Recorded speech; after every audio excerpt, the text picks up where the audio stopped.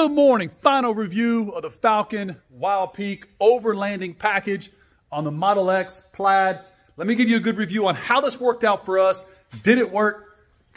I have 1,000 miles right now on the Falcon Wildpeak with what Tsportline is calling the Overland package. It ain't an Overland package, guys. It's simply 19-inch wheels on some Falcon Wildpeak AT tires, the trail version of the Wildpeak trails. Let's talk about how they work. Let's talk about how we use them. Let's talk about why we use them. Let's talk about how they work on a Model X. Pros and cons, blah, blah, blah, blah, blah. We can repair them in real time to these Pirelli Scorpion all-terrains on the 4x4 square. We can obviously compare them to the wheels on the factory Model Y performance, junk, trash, whatever. But let's talk about for real how they work. All right, so we drive this car every day. This is our daily beat-up car, the Model X Plaid. Phenomenal platform, guys. We love these things. Why do we have the Falcon Wildpeak tires? Because we live in the middle of nowhere. So even though, yes, we're driving a Tesla, for us, it's almost 8 miles of dirt road a day just to get to hardball. So for us, again, hypercritical, we have snow, mud, loose gravel, 8 miles of dirt road a day just to get to where we have to go. But we don't mind. Everything is off grid. Everything's being powered. So let's talk about the biggest differences between these tires and the factory tires while we take a little road trip this morning. So I really want you guys to see the slop that we drive through every single day. This isn't just a little bit of mud. We drive through slop, okay? So when you're going through slop, I'm telling you, these Falcon Wildpeak trails, they can really change the dynamic of the Tesla Model X Plaid. All right, to start this off, let's really talk about what we're dealing with these Falcon Wildpeak tires from Tsportline on the Tsportline wheels, blah, blah, blah. Okay, when I swapped these out, I've put 947 miles on them. I bought this car with 2 miles on it from Tesla. It's now at almost 42,000 miles. I've had a mix of the factory 22s. Then I went to Martian wheel 20s on a all-weather tire, but much more efficient than these. Now we're on a 19-inch tire on the Falcon Wildpeak Trail. So my average use over 42,000 miles, that's good, guys. Like, that's actually good. Now, everybody would think these mud tires basically means you no longer are efficient. But again, is that great? No. Is that bad? No. Is it something to really think about and say, hey, listen, we are driving in a cold time of the year in Virginia. We've had multiple snowstorms on these tires. So when you see 947 miles, that's 947 miles of 2 snowstorms, a minimum of 8 miles of dirt road, nasty road a day, mountains as I'm commuting, highway, shopping centers, blah, blah, blah. All right, guys, so we are turning on our beautiful road. And again, it's 8 miles of this a day. 8 miles of hill, mud, gravel, slop.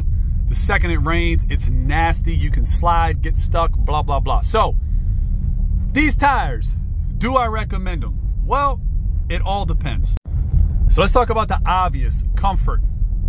I mean, guys, that part's hard to even compare. When you go from a large rim, low pro tire to a small rim, fat sidewall tire, I mean, it just gets 100 times more comfortable. So compared to the factory 22s, my God, this changes the dynamic of the vehicle tremendously. Vastly more comfortable, vastly more capable out here where we're at right now. Not even comparable. You cannot compare a track-rated summer tire to a Falcon Wildpeak Trail. I mean, you just can't compare it, right? And we also can't compare it in these environments.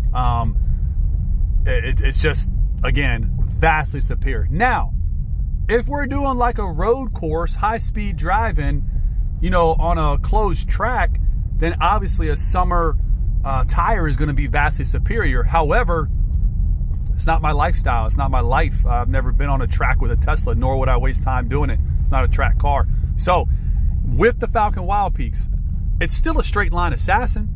Even with these tires, it'll straight up embarrass 99.9% of cars. However, with these tires, we're opening up all kinds of possibilities for driving.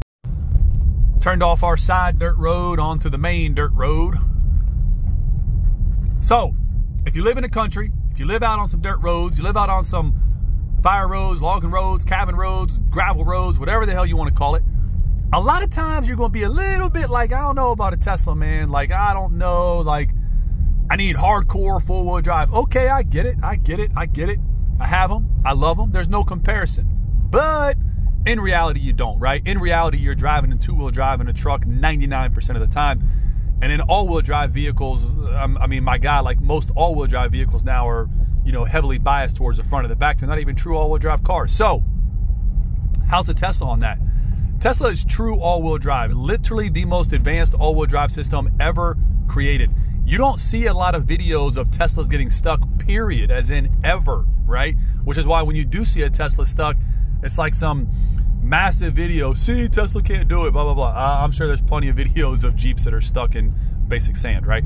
Anyway, my point is, as long as ground clearance is not an issue, and you're not trying to do something stupid like rock crawl, this is an almost 6,000 pound car, very, very heavy, that'd be dumb.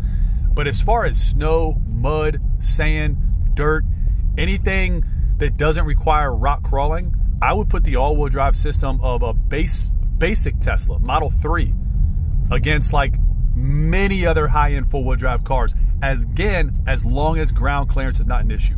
For the Tesla Model X, you can obviously bump the suspension dramatically up, so you can give yourself almost a foot of ground clearance at slow speeds. But again, this is not a rock crawl. It's not an off-roader. You're not going to go, you know, lumbering up a single track trail in the forest. That would be absolutely stupid in a Tesla. However, back here on the dirt, man, like they're almost unstoppable as long as you put the right rubber on them. AKA, end of the conversation, Falcon Wildpeaks. We are off my secondary dirt road onto the hardball. This is a fancy road, but most of you guys think this is still a bad road, but it's pretty fancy. So, how do the Wildpeaks handle on dirt, mud, snow? They are phenomenal. They take this car to a whole different level. They take this car to an entirely different capability conversation. It is amazing.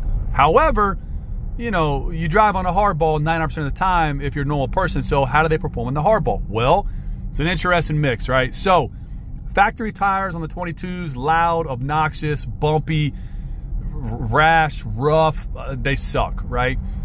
The second you put these on, you notice something right off the bat. Now, I swapped mine out for 20s right off the bat just for speed and efficiency, but now once you put these on, immediately you notice how much quieter the ride is, how much smoother the ride is, how much more composed the ride is. And when you look at the efficiency numbers, we're only a little bit more than the smaller 20s. So I can guarantee I would put a decent amount of money that factory 22s are less efficient than these all-terrain Falcon Wildpeaks. Sounds crazy, but now seeing is truly believing.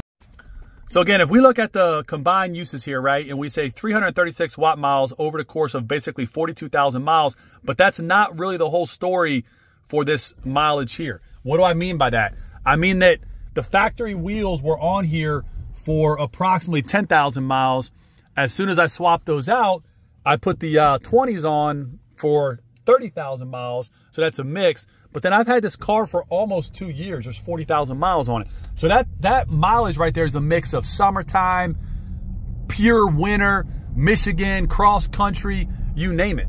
So the fact that we are 1,000 miles into these Falcon Wildpeaks in the winter, and we're averaging 359 over basically 1,000 miles, guys, that ain't bad at all. And now we climb. So now we're off the secondary hardball onto the highway, and now we got to climb some serious hills, going up some serious mountains, burning all kinds of electrons. But when we hit the top of this, we're going to come down the backside, and we're going to get most of them back. So anyway, so how do these tires stack up on the hardball? Man, zero complaints, but I don't aggressively drive this car. So yes, it's a Plaid. Yes, I have fun. That's the purpose of driving a Plaid. Straight line stuff, here and there I'll mash it, but I'm very cautious. As far as daily driving, cross-country trips, Virginia to Florida, Virginia to Michigan, Virginia to Colorado, I've done all those. I drive pretty conservative. So as far as how these tires do on the hardball, honestly, I think they're superior wet traction, obviously superior ice and snow traction. So all in all, super happy, super confident with them. I don't have these Tesla specific overland rims from Tsportline and the Falken Wildpeak tires because I think I'm going to overland my Tesla. That's silly. I would never do that. I have real off-road vehicles for that. However, it's the perfect solution for what I needed. So I needed something with a lot more sidewall. I needed something with lighter wheels. I needed something that I could reliably run up and down dirt roads every day, all day, which I was doing on factory Tesla wheels, but it wasn't enjoyable. Every bump, every divot, every rock, you'd feel it. So Tsportline Overland package for the Model X, Falken Wildpeak Trail tires. Pretty legit, for real, pretty legit.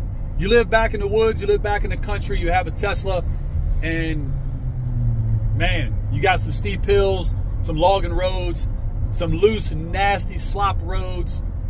Tesla with the right tires to get you up and down it with zero drama. Just a little catch up here as we are coming through the Ranson, Charlestown area of West Virginia, heading up to Martinsburg. But when you're going on a normal drive, I want you to look at that 23 miles. That's when we unplugged and left my house. 23 miles. We're averaging 313 watt miles. Guys, we're on all-terrain tires. That's really good. There's people that are on factory 22s can't even touch that in a Model X. So, yes, I would say 20s are probably the perfect size for the most efficient travel, or 19s on some low pros, but 19-inch all-terrains are giving me almost the exact same, if not better efficiency than the factory 22-inch wheels. Figure that one out for a second. All right, guys, we have arrived at the Martinsburg VA, and I really wanted to show this, man. This sunlight's gonna be battling me right now. I know it's bad. 39 miles on this commute and an average of 296 watt miles. Guys, Tesla Model X Plaid on Falken Wildpeak Trail tires, 40 miles, and we're pulling literally Model 3, Model Y numbers. It's not about the tires, guys. It's about how you drive. And again, this trip was a mix of 65, 55, 45, uphill, downhill, burn energy, recoup energy, heated seats, heater, blah, blah, blah, blah, blah. I got to find somewhere to park, and this parking lot's always tight. It's okay. But anyway, so efficient, that ain't bad.